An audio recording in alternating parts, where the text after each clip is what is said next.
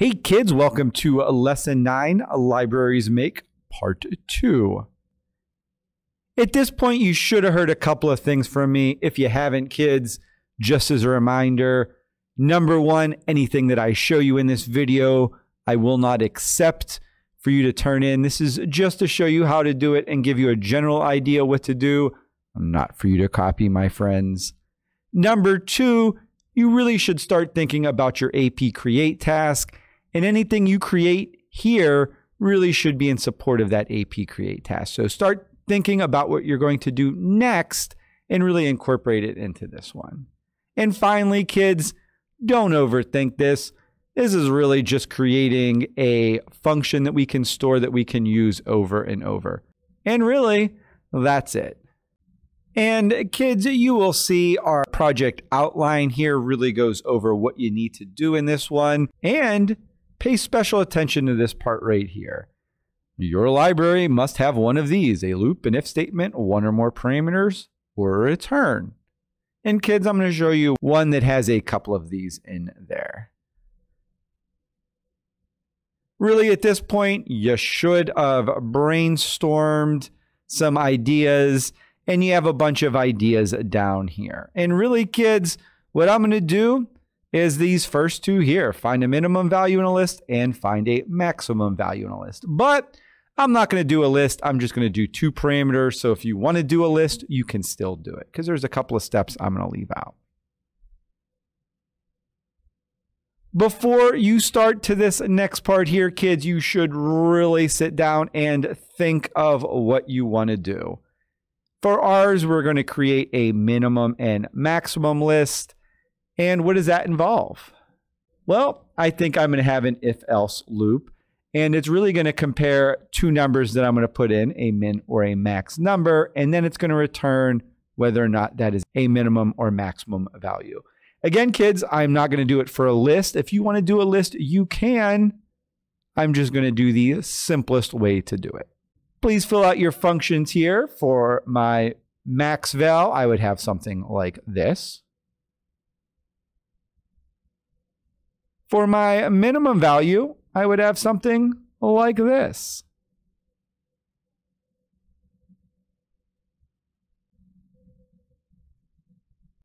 At this point, and what you came to this video for, should be step number 3, build.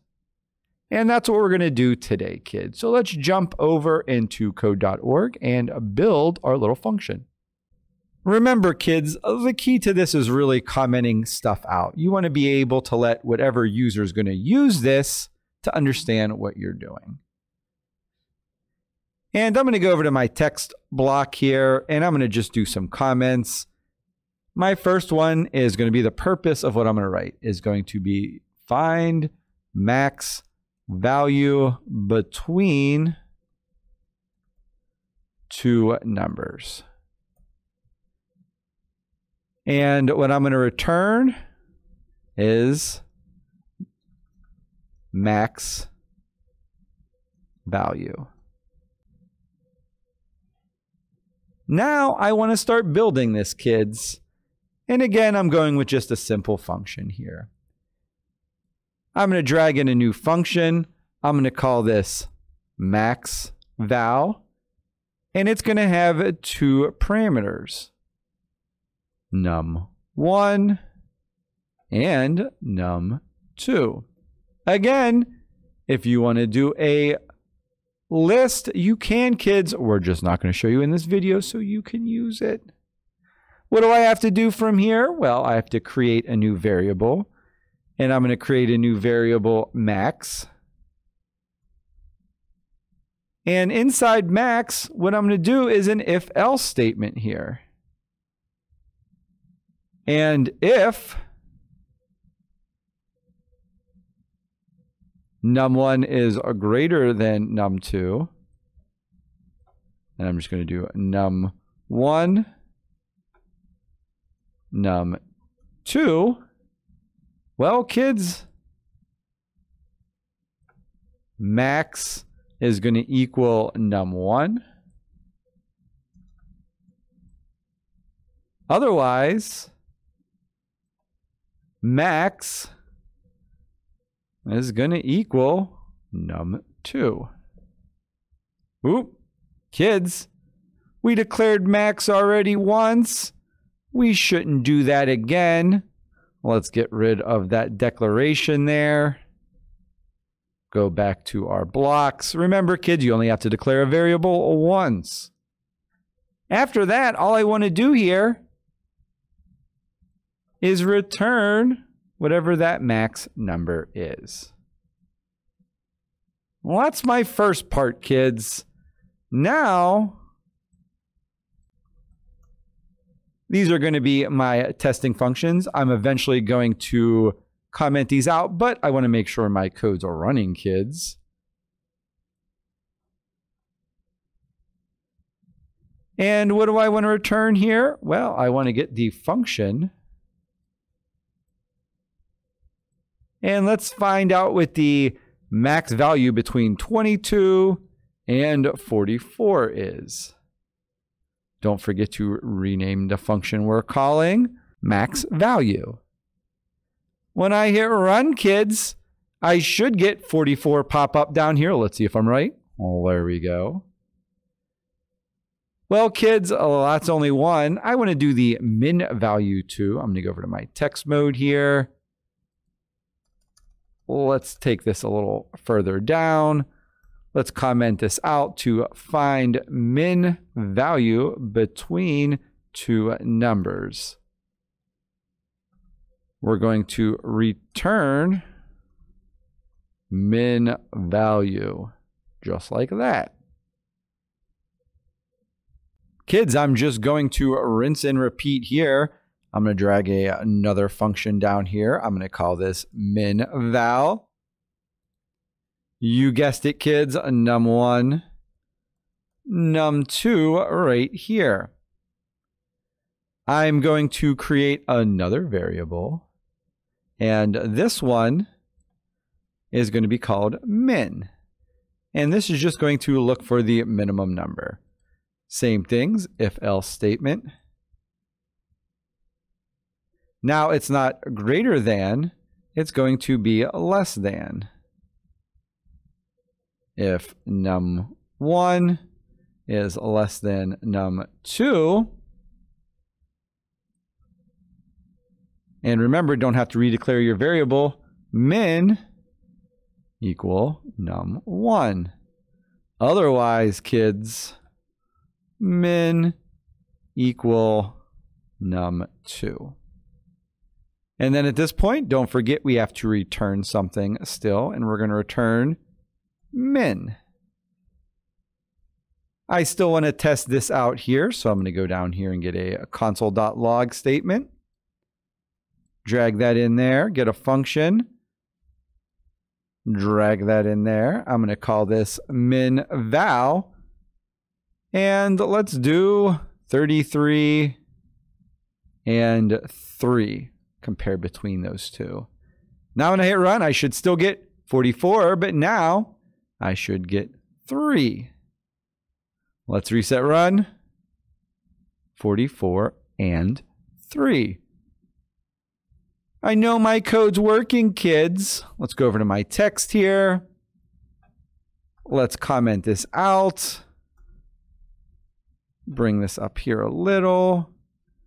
And this is going to be testing conditions. That's for our user in the future. All right, kids, at this point, we're pretty much done with what you have to do. I know what you're thinking, Mr. Rhodes. Well, that's not too hard. And kids, I told you it wasn't. At this point, what you're going to do is you're going to go over to share. And then you're going to go down to this show advanced options. Up here, you have a couple different things you can do. Go to Share as Library. I'm going to click Share as Library. And this one is going to be called Min, Max, and we're just going to do video so we know what we use this for. Description finds min and max between two numbers. You want to import all the functions you had, and mine already come up, max val and min val. At that point, You want to hit update or save, depending on what you're doing there. And you're going to get an ID you can share with other kids if you need to. Make sure you copy and paste this, store this somewhere that you might need it. All right, kids. Now we got to test this out. Let's go ahead and start a new version. And let's give this a little test now. If you look down here in my functions, there's nothing. But if I go over here to my little gear and I go manage libraries, well, right here, you can see one came up. The author Rhodes min-max video, that's what we just did. I'm just going to hit my plus sign, kids.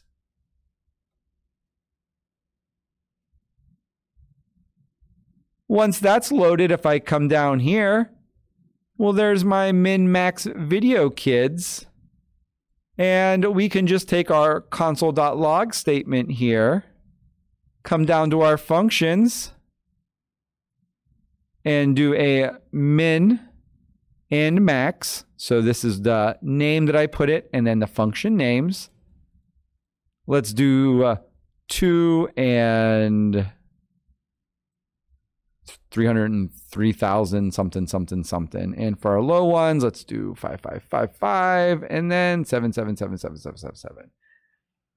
When I go ahead and hit run, I should get this 3 number and then this 5 number printed off down there. Let's see if I'm right, kids. There you go. And that's how we use our library, kids. It's that simple. Don't overthink it, all right? We're just making something simple to store into our library. And again, best piece of advice I can give you, start thinking about what you want to do for the AP Create task, because that's really our next assignment. And think what you're going to use multiple times so you can incorporate that into this library project. And that's really it, kids. If you do something like this, that's all that is required for the Make Library. We are going to do some testing with some other kids' libraries, but that's not going to be in the scope of this video, kids. Hopefully you found this helpful. As always, if you have any questions, come see me. Otherwise, I'll see you on the next video, kids. See you later. Bye, bye, bye.